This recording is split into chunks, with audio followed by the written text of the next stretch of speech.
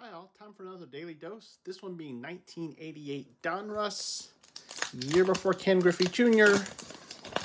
And if I remember, this is the Mark Grace era. Okay, this is a unusual puzzle, but who do we have? We have Camelo Martinez, Jerry Hairston, Kevin Bass, Sean Hillegrass, that'd be his rated rookie, Pete O'Brien, Devin White, Andres Galarraga, still with the Expos at that point, Mike Davis, Kevin Seltzer, Brett Butler, that's before the Dodgers, Pedro Guerrero, Rickey Henderson, that's with he's a Yank, Kurt Gibson, still with the Tigers, Marty Barrett, and Rob Deere.